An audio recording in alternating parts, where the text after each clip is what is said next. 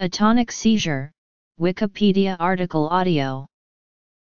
Atonic seizures are a type of seizure that consist of a brief lapse in muscle tone that are caused by temporary alterations in brain function.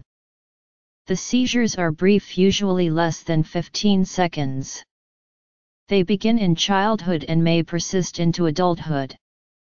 The seizure itself causes no injury, but the loss of muscle control can result in direct injury from falling. Electroencephalography can be used to confirm diagnosis. It is rare and can be indicative of Lennox-Gastaut syndrome. Atonic seizures can occur while standing, walking or sitting, and are often noticeable by a head drop, and injury may result from hitting the face or head. As with common epileptic occurrences, no first aid is needed post-seizure, except in the instances where falling injuries have occurred. In some cases, a person may become temporarily paralyzed in part of his or her body. This usually does not last longer than 3 minutes. Treatment. There is no general treatment for patients with a seizure disorder.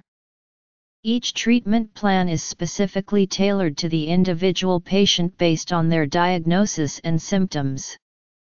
Treatment options may include medical therapy, nerve stimulation, dietary therapy, or surgery, as appropriate.